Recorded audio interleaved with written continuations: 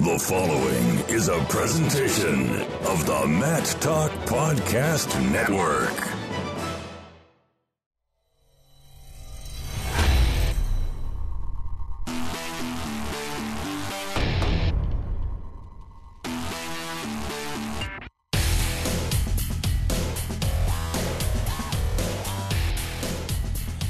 Short Time Wrestling Podcast moves on. We've just finished the Cadet Freestyle Finals. Saw some pretty exciting matches. Saw some super studs in the making. Here with Freestyle Officials Coordinator Zach Errett. He's won the Golden Whistle from the artist formerly known as Fila. He has officiated the Olympic Games. Zach, what's up, man? Not much, Jason. Thanks for having me. So we were talking on the way to Final X about you have an interesting story about Fargo and how this event actually means more to you than a lot of other people.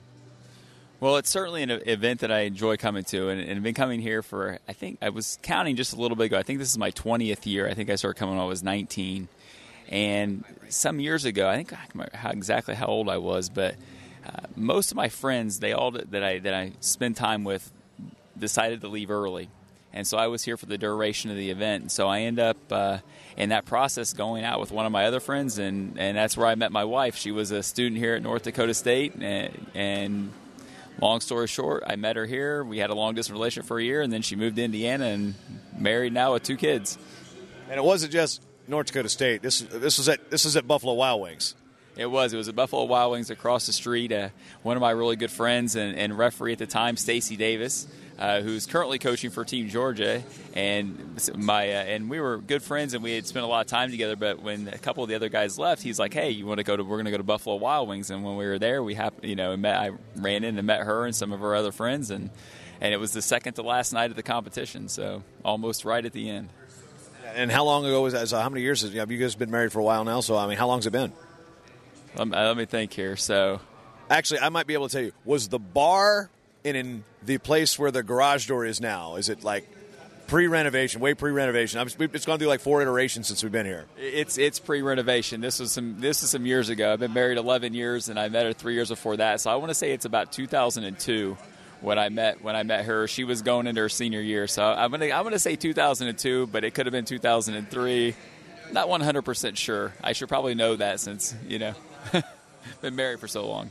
Well, it's not a legitimate anniversary. It's like, oh yeah, it was that day. You just know it as like the second to last day of Fargo. That's how we describe everything here. What day is it? What is it Monday? No, it's the third day. That's how we describe it. What time is it? Monday.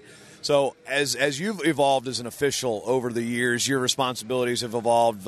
Before we even really get into that, explain how the progression of officials go from rankings and how a lot of people are really, this is but sometimes their first really big national tournament, or is it? How do they go about reffing this event and moving up the ladder?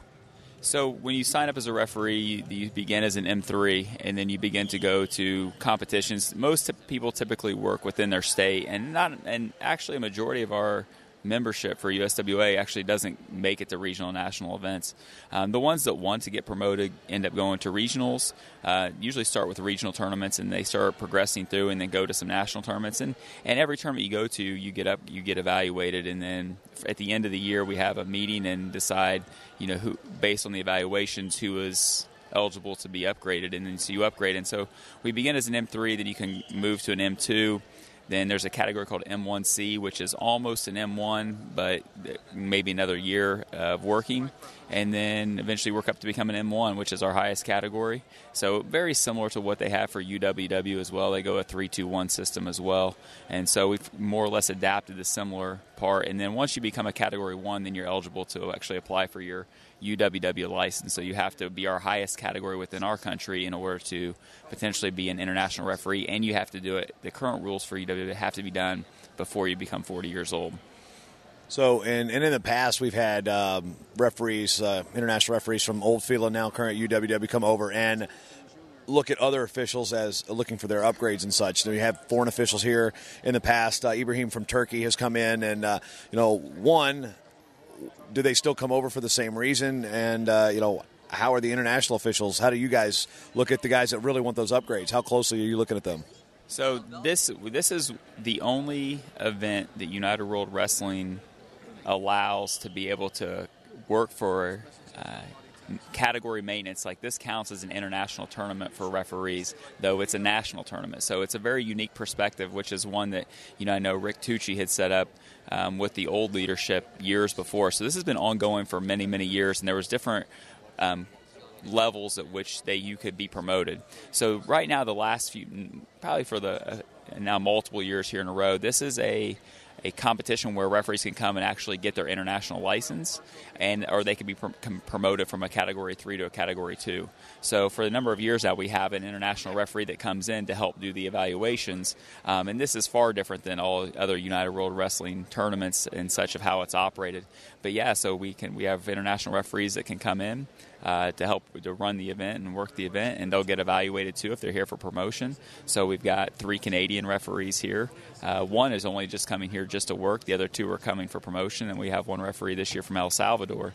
But largely this helps service a lot of our USA referees to be able to meet their category requirements of 1 international tournament a year, and to work as an upgrade. I know I was upgraded from this event years ago as well. So it's a really good for us. This is a great opportunity to be able to do that and be able to bring in individuals to evaluate. And so I think it's really just a great option for us. I remember when I used to do the broadcast for USA Wrestling, I'd sit over there where the broadcast perch was, and the mat chairman would be next to me. And that was one year Kari from Finland came over. And if you've been here to the tournament, he's the guy that always wore the blue and Argyle, the giant blue Argyle sweater. That was his look. And so Jason Bobby from Colorado is sitting next to me. He goes, "Swank, I'm looking for my upgrade, man. Don't you dare make me laugh. Don't you dare make me laugh." So, of course, I break in. That's like basically saying, hey, don't press the red button. Of course, I press the red button, do a little spiel, throw a joke. And he's sitting there just trying not to, just cracking up, trying not to basically laugh.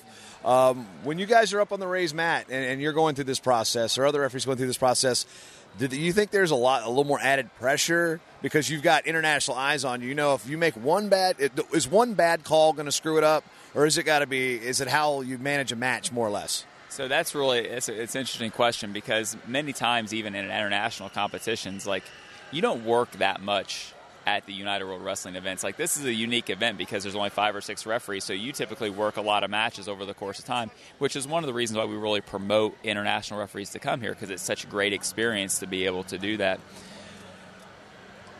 There is added pressure when you walk up. It's the only elevated mat in the venue, and you're walking up and you're getting evaluated on 2 matches. It comes down to basically performing well in those 2 matches.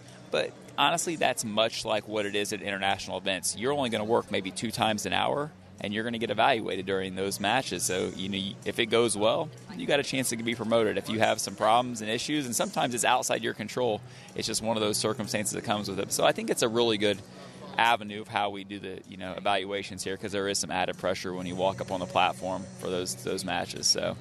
You spent a long time as a high school coach in Indiana, and after a brief hiatus, and you came back to coaching, helping out. When going from the folk style world, the high school world, to the freestyle world at such a high level, and there's a fan base here of college wrestling fans that will always say, well, freestyle is so subjective. The rules are so subjective. It's an exciting style of wrestling, exciting brand of wrestling right now, but that subjectivity can sometimes sour fans who are focusing on one match out of 1,000 that look bad. And how do you try to counter that? How do you try to explain why freestyle is fun to watch? Or is it, how hard is it to kind of combat that folk style first mentality when you see some of the greatest athletes in the world, wrestling for the highest position you can get in the sport, the Olympics and the World Championships? Yeah, so when it comes to, like, the difficult situations in the calls, a lot of times you typically try to, I know I do this sometimes with coaches. I'll be like, hey, take a look at this situation. What do you guys think right now? Especially when it's not one of their wrestlers. And it's really interesting because with freestyle, it's more based on criteria. Like, you score points based on criteria. So you can really break things down into just a small number of categories. Like, it's the standing action that goes directly to danger. And danger's an elbow, shoulder, or head past 90. So any action that happens, that's going to be 4 points. And so if you start looking at it from that perspective, then you're really evaluating actions based on that. And there are some situations that can certainly go one way or another based on where you're standing, what it looks like, because you're often looking at who's the attacking wrestler. And I think that's what's interesting about this sport. I think that makes it unique is the fact that its goal is to protect the attacking wrestler. And so it generates a lot more points. There's a lot more scrambles and scoring situations in the matches. I've seen some matches here that were 18-17 just after the first period. And you're like, oh my gosh, they're scoring that many points. And and I think that's where it's gotten really exciting from that standpoint. Certainly there's some situations you're like, how did that get scored? And there's certain things that you're looking for, and there's certain things that we try to go through, but small changes in technique can really change how that gets evaluated. It's not so based on control where folk style is. So trying to combat that, I don't know if I try to combat it other than just try to here's how it's getting scored, here's what it is. Know that sometimes, depends on who's evaluated it, it might go one way, it might go the other way. From a coaching standpoint, certainly I think what helps is, I actually have 6 kids from a high school wrestling here, 5 in junior freestyle and 1 in cadet freestyle. And the one thing you realize very quickly as you're wrestling this is how important it is to be able to finish on your feet. And if you can finish shots in freestyle, you can definitely finish them in folk style. Because it's so much more difficult to finish in freestyle because there's so many more options for scoring points. And I think that makes it really such a unique style. And I would encourage many kids to give it a shot, because if you can really make yourself a great freestyler, you're going to be a great folk styler. It's inevitable. After Neil Diamond and now ABBA, I'm not sure what they're doing over here with the music in the Fargo Dome. One of the more controversial moments of your career came around a match in 2016 in the Rio Olympics, and from a nerve standpoint, I mean, we all kind of saw the situations with, one, that there was the Mongolians, and then there was the Franklin Gomez situation. But when you're in the middle of a situation like that, and one, you weren't actually on the mat at that time, you're part of the jury, but nerves, I mean, pressure. What goes through your mind when basically, for lack of a better term, the shit's going to hit the fan? Sure. I think the one part that, especially at the Olympics, I think there's a lot more nerves and stress that comes with that, because there's actually less wrestling there than at the World Championships, because the athletes have to qualify. But what you're looking at now is every match means something. There's something on the line. And I think the part, too, that we don't always realize is an Olympic medal in some of these countries, that wrestler is now set for life. In his country, he won't have to ever work again. They're going to take care of him forever. And so there's so much riding on that, and they've worked 4 years for that opportunity. And so there's certainly a lot of pressure with it. And then there's certainly some situations that have occurred over time that, at that event that have not been favorable for the sport. And when you're trying to go through that, I guess from my perspective, being fair is the most important part. There's some times we're not going to I'm not going to get the call right. I can tell you right now, I'm not going to get every call right when I referee. I'm going to do my best, but I can tell you I'm going to be fair. And I think that's the part that I try to focus on, and I'm going to fight for when I'm there, is regardless, there's not going to be a reason why I called it for one. It's other than that's what I thought the right call was. Is this kind of American ego to say that I think our fans, even like Willie and our media, and we believe that our American officials are more fair in international competitions than maybe some officials from other nations? Do you think that there might be some credence to that, or is that just maybe our American perspective on things? Yeah, I think there's been a long history of that in previous years, so I think it's rightfully it's been there. I think there's no doubt that over the years there's certainly been those situations where it's been 100%. There's something going on. I think there's actually a culture changing. And I'm fortunate to work with some really amazing referees who I think are very fair. And I think that a lot of times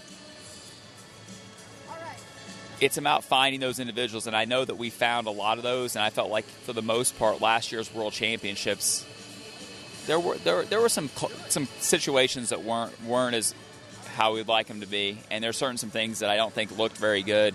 But I would say 99% of those matches were done correctly. They might have made a mistake here or there, but I didn't feel like there was any situation where they were making a call against somebody for a specific reason. And so I can think of one. So, and again, you're looking at 600, 700 matches over the course of the week, and if you've got one, 99% are still doing well. And I think that where we run into is anytime we see a call that goes against somebody, the mentality at least has been, well, they must be out to get us. And sometimes that may have been the situation in the past, but I think that we're actually seeing a change in that. And I know that there's a lot of great referees, and I know there's some ones I think are very fair who've done a phenomenal job. And I think it's so important that, we continue to work on changing that culture and that mindset. And I think that we're in the process of doing that right now.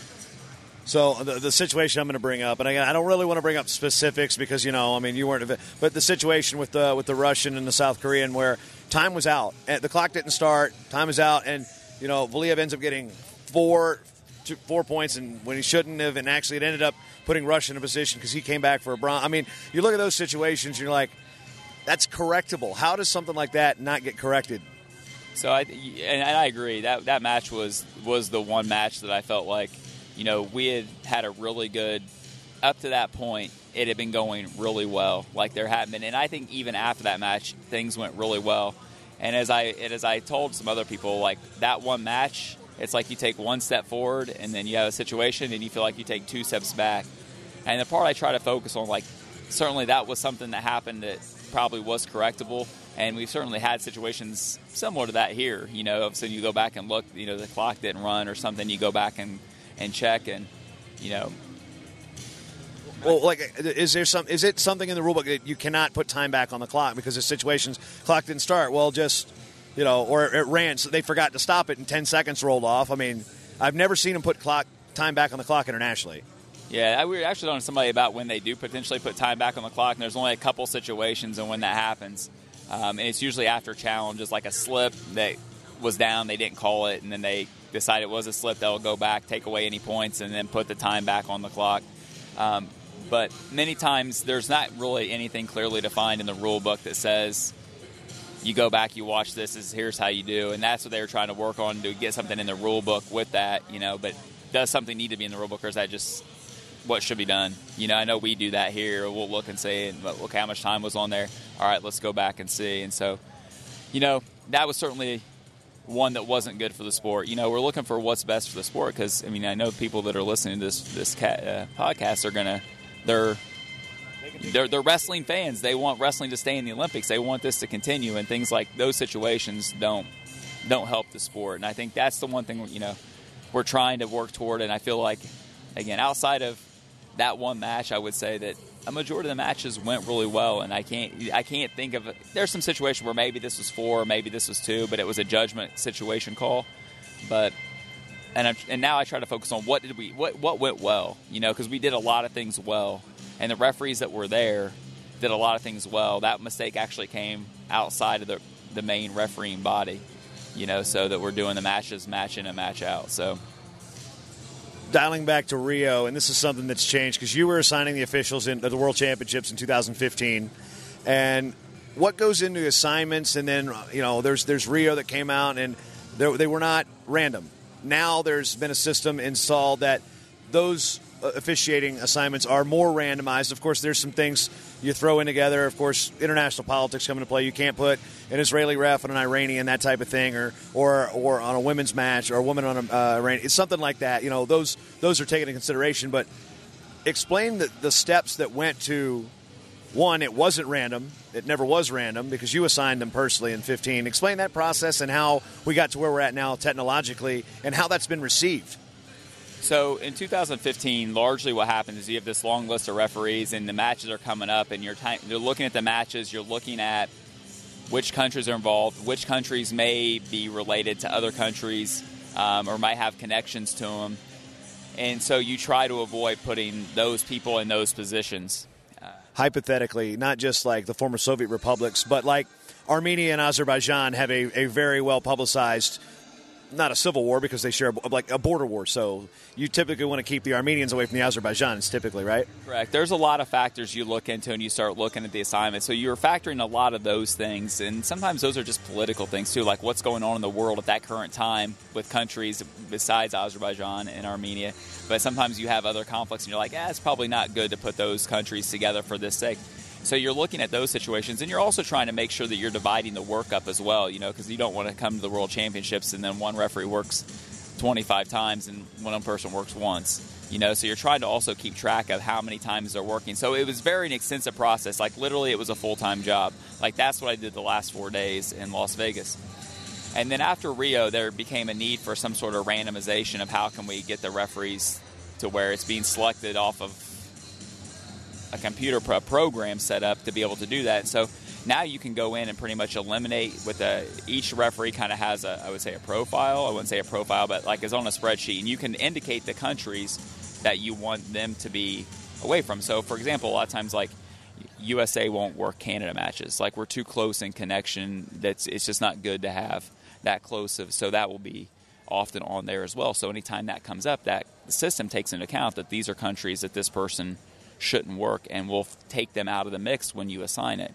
It also you keep track of only certain people are going to work as mat chairman, so you select that group, and then you essentially hit the button and it assigns the referees, and it keeps track of making sure that you're equal number of times working based on that. It also is supposed to factor in the repechage matches, that if the wrestler that made it to the finals, you know, if your country lost to that wrestler, like let's say Korea versus Japan, the Korea wrestler wins, they'll try to keep the Japan referee from refereeing the Korean at any time during that process, because they know that if the Korean gets there, the Japanese wrestler will get back in. So the system also factors that in as well.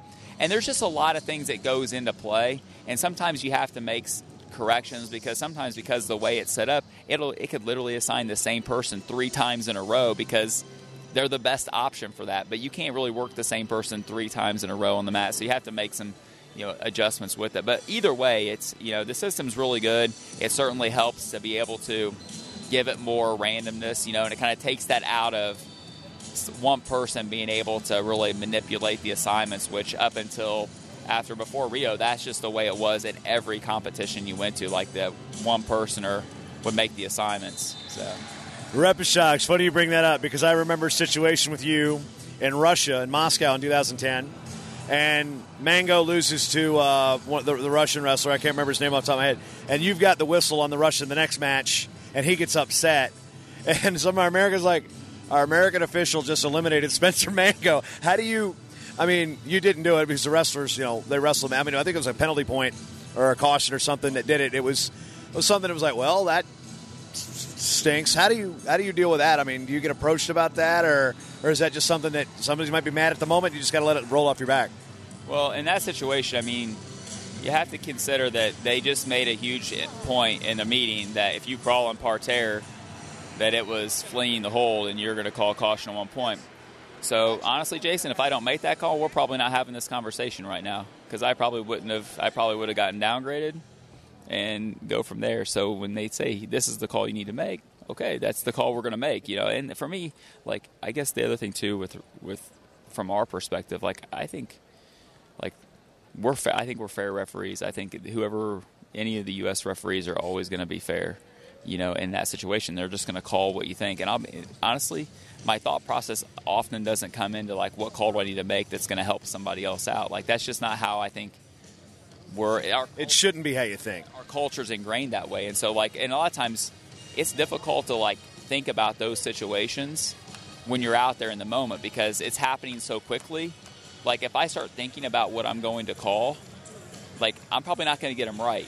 You just, whatever you see, you score right now, or you make that call right now, because you don't have time to, process it in your head, because it has to happen really quickly. Because I know, and we had this I actually talked in the meeting this morning about this, the more we start thinking about what it is, sometimes they come up with crazy calls.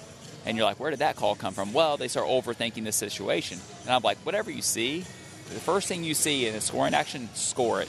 You're probably going to be right more times than not. The more time you start trying to really process and analyze it, many times you'll end up confusing what it was. So you don't have time to think about it, and that's kind of where, in that situation, that was certainly one that I didn't, it came, we made the call, and literally, I can't tell you, maybe 5 matches before that, the guy in charge came down and told everybody at our table, hey, if they crawl on parterre, you have to do this. So I made it.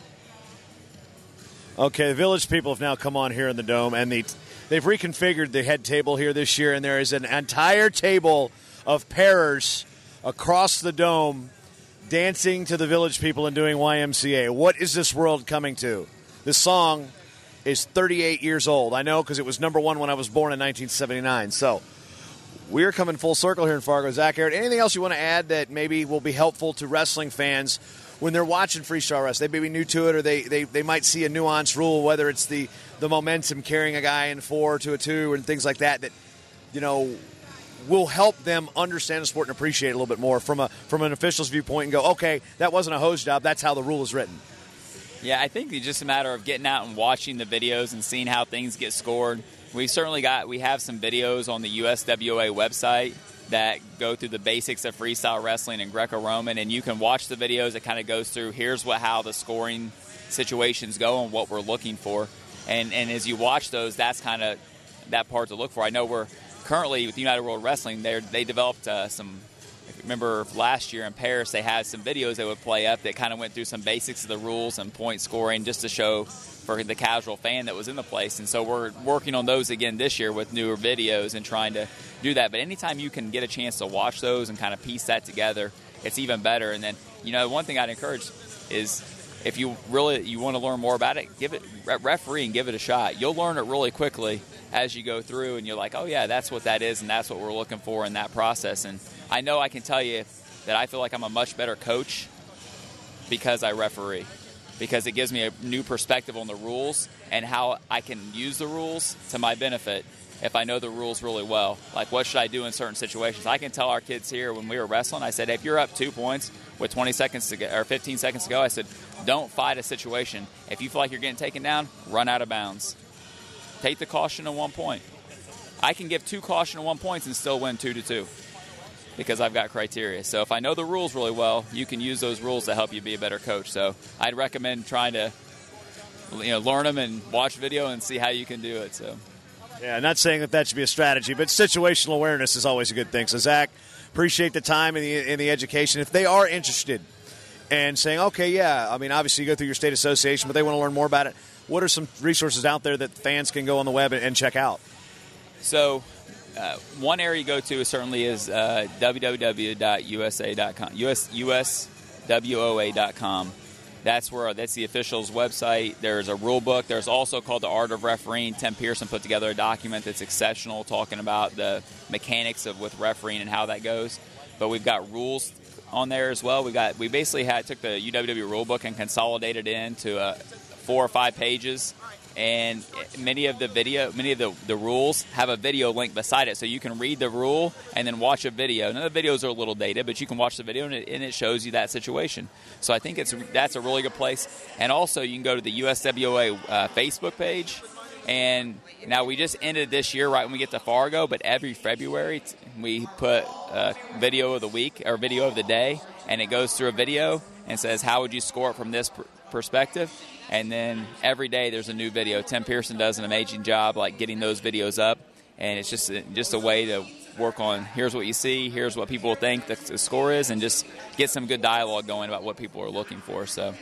Yeah, I've seen those videos shared in various wrestling groups on Facebook, like the Wrestling Insider. Shout out to Mike Houston, and we always get into some discussions there. And people are like, well, it's like this, and then well, it's not in the rule book. I'm like, well, countering in the zone, for example, stuff like that. But that's another topic, another time. So Zach, appreciate the time and the educational resources and the I guess the sentimental value of the Fargo Dome and the B-Dubs. Yes, thanks, Chase. I appreciate it.